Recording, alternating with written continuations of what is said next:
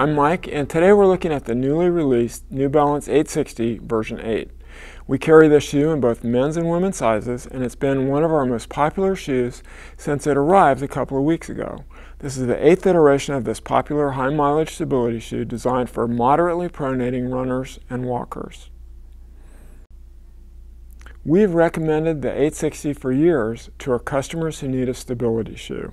The 860 has always provided a great blend of cushioning and support, and the $125 price point puts it alongside shoes such as the Asics 2000, the Brooks Adrenaline, and the Saucony Guide ISO. In that price range, you're guaranteed to find a very good, durable shoe with premium materials and workmanship. So let's go through this new 860. The 860 version 8 features an engineered upper. The upper is made by fusing two lightweight materials together in order to provide a seamless, lightweight, structurally supportive upper material. The perforations and color blocking provide style and breathability, and the overall effect is really positive. The 860 features New Balance's True Fuse midsole. The True Fuse midsole is composed of two layers of foam that provide cushioning throughout the gait cycle. There's also a stability post on the medial side just under the arch, which provides resistance when your foot begins to pronate or roll inward toward the arch.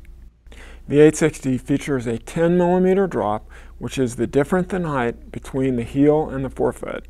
Earlier models had a 12 millimeter drop, but a 10 millimeter drop really hits a sweet spot for most runners and walkers that want a slightly lower heel but not a drop that's so low that it puts stress on the Achilles tendon and the plantar fascia.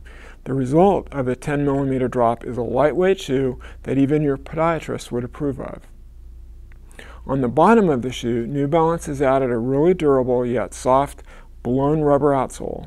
This outsole works great on both wet and dry roads and provides a really comfortable base.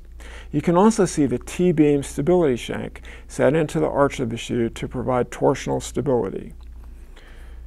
We've always really liked the 860, and we've recommended it to runners and walkers looking for a comfortable, durable, moderate stability shoe with style and value.